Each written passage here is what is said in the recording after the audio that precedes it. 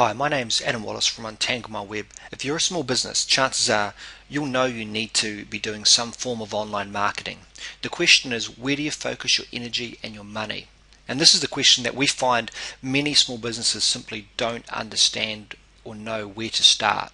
Getting an online marketing action plan in place before you start a website redevelopment is one of the smartest things that you can do. And I can't tell you how many businesses have spent anywhere from thousands to tens of thousands of dollars on a website strategy or a website, only to find it's just not effective at all. And it's most of the time it's because they don't understand the right questions to ask or how to track and monitor and manage their digital strategy. So hopefully by the end of this video you're going to have a better understanding of what those questions are and what you can do about it. So to get started, the first question you need to ask yourself is, what keywords are you currently ranking for in Google, and are these keywords of value to your business? So as you're probably aware, your customers search in Google for a variety of keyword phrases. It's not uncommon for a business to be found by hundreds if not thousands of various keyword phrases. But which ones are the most profitable?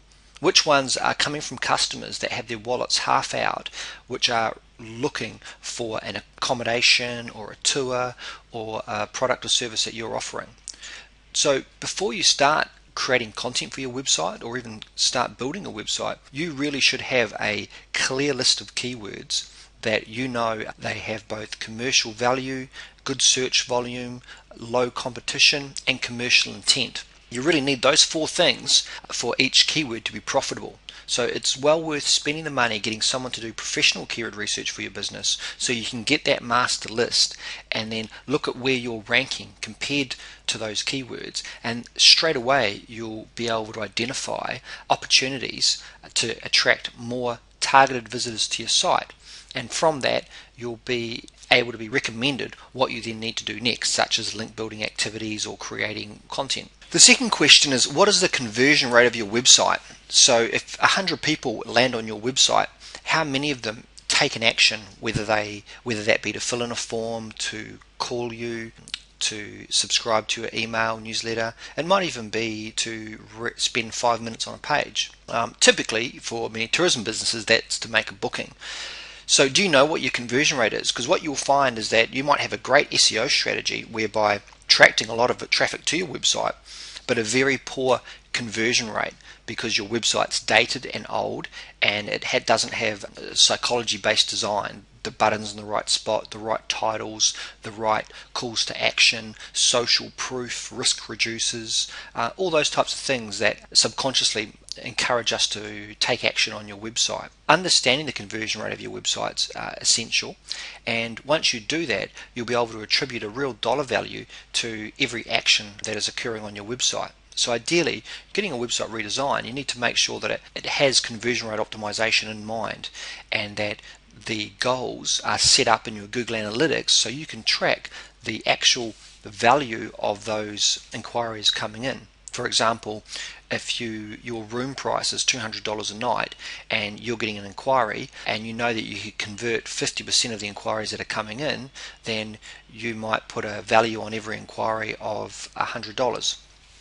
Getting some of these basic metrics in place can make a big difference to the ability to make informed decisions about where you should be spending your online marketing money. Fairly soon you'll see just how powerful getting the right copy or content in the right position on your website can be to the bottom line of your business. The third question is, how much organic non-branded traffic is your website receiving?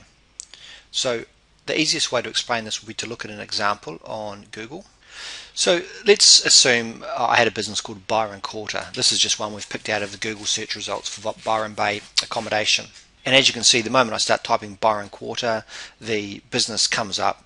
However, if I change the search result to accommodation Byron Bay and scroll down, we can see that we can also find the same business in the Google Places listings. So they're getting found for organic non-branded traffic for this keyword phrase, which is great. But if the lion's share of the traffic to your website is coming through AdWords or through branded traffic, then there's a clear issue that your website probably isn't as optimized as it needs to be to capitalize on all the other potential traffic that you could be getting for those many keywords that your customers are using. The next question gets a little bit more advanced. What is your current cost per acquisition, or CPA? So I'll give you an example. If your company spends $100 on Google AdWords and you get 100 visitors to your website and only 5 of them contact you through the inquiry form, then your CPA, or cost per acquisition, is $20. So to ensure the cost effectiveness, you also need to look at your average sales worth and the profit you receive on each sale or product. So understanding your CPA can also help you decide on how much money you want to spend on various marketing channels. And the fifth question is, do you have a social media presence? 2 years ago we were educating about Facebook, and back then most people thought it was for their friends or family.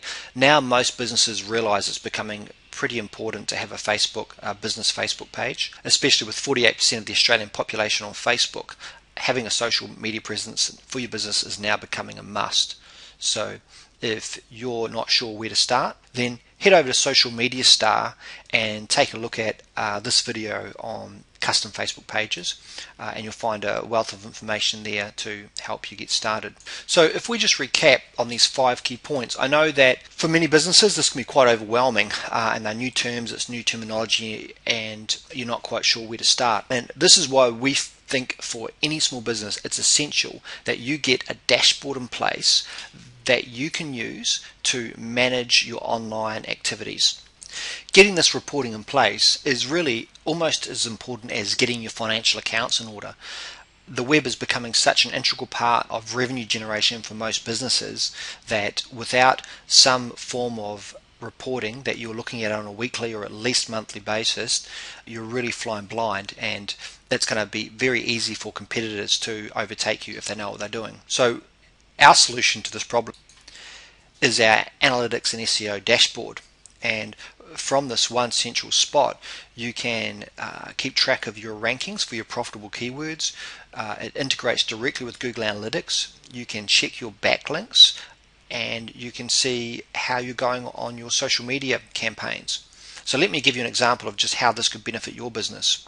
Once you've had keyword research done and you understand the keywords that are most profitable to your business, then you can load them into the tool. In fact, we'd load them into the tool for you, and you can see where you rank. So if you're not in the top 1, 2 or 3 spots, then you're really losing out on the lion's share of the traffic. So we can see here that this business is ranked 39th for this keyword, and that there's 14,800 Australian monthly searches for that keyword. They're receiving no visits per month for that keyword. So if this is a buying keyword phrase, then they've got a serious problem just on this one keyword, let alone all the others that they're not ranking for. And as it happens, this business is going through a complete website redesign and SEO strategy to correct these problems. But immediately, just by understanding the traffic, the visits to your site, understanding that it's a word that people will use to purchase from you, then you can identify a significant opportunity to rank. Once you start to drill into this information, you can see how your rankings are changing over time, and this can also alert you to competitor activity. Let's say that a local business is coming up the ranks and engaging an SEO professional to help them rank, then you'll be able to see immediately as your rankings start changing position for this keyword. You'll also notice it because your revenue will probably start dropping as well. On top of that, you can see how well optimized your web page is for this particular keyword, and overall how many rankings you have on page 1 of Google versus page 2, etc. What most people don't realize is that a number 1 listing in Google gets more than 4.9 times the amount of click-throughs than a number 3 listing. It's well accepted that a number 1 listing will give you more traffic than a number 2 and 3 listing combined.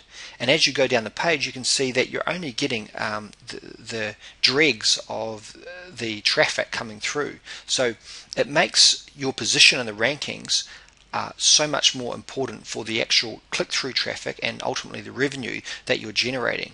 So if you are happy because you've got 20 keywords all on the page 1, but they're sitting down here, then you might only be getting 1 or 2 or 3 or 4% of the overall traffic on Google. So you'd be better off picking one of those profitable keywords and building links and content to get it rising to the top of Google.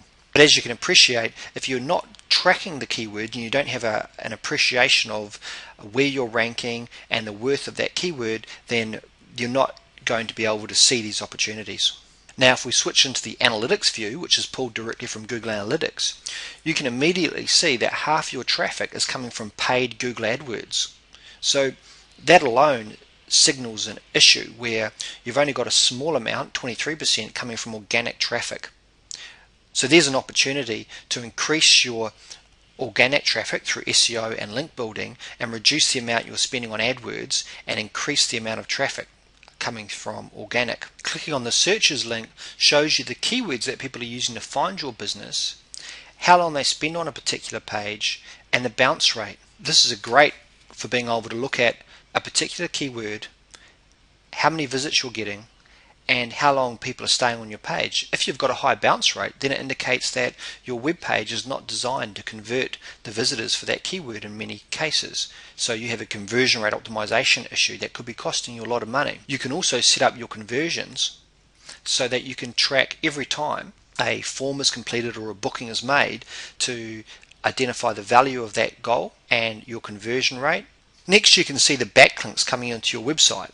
And for any businesses that have been involved in paying SEO professionals to backlink for them, they understand that this can be a very expensive business. It's not uncommon to spend anywhere upwards from $300 to $500 and above to get backlinking going on to start ranking for keywords. The reason people pay for backlinks is to increase their rankings for particular keywords, which increases the traffic to your website, increases the conversions, and ultimately increases the revenue for your business.